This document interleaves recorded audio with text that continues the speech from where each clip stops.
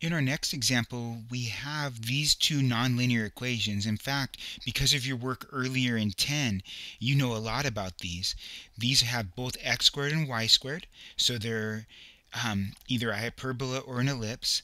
Because both are positive, it's going to be an ellipse, and because the coefficients out in front are all 1, it's going to be actually a circle. So these are two circles that are intersecting with one another.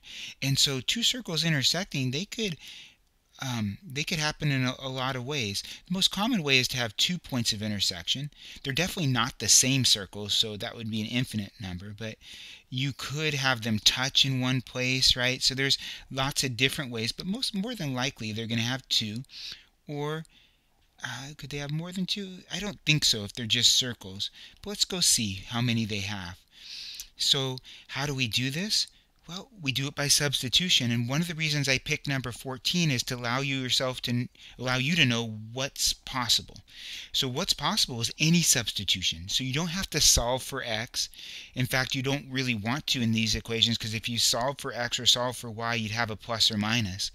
But you can solve for x squared, y squared, or what about, take a look at that very first equation. I'll underline it in blue again.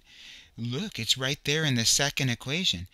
It's right here. You can take that whole x squared plus y squared and replace it with the number 8, and you'll be well on your way to solve this thing. So 8 plus 4y is equal to 0. So 8 is equal to negative 4y, or y is equal to negative 2. So these two things are going to intersect at a y value of negative 2. How do we find our x values? Go back to any one of the original equations.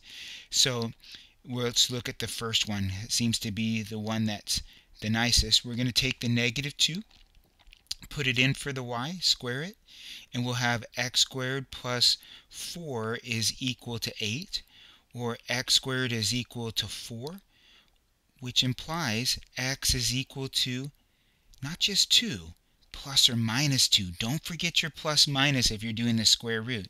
So much of our old skills are being called upon here. So what are the two solutions to this? One is 2, negative 2, and the other is negative 2, negative 2. That's where those two circles are intersecting one with another. They're asking you to graph it in the homework. For the speed's sake, I'm not going to be doing that in these videos.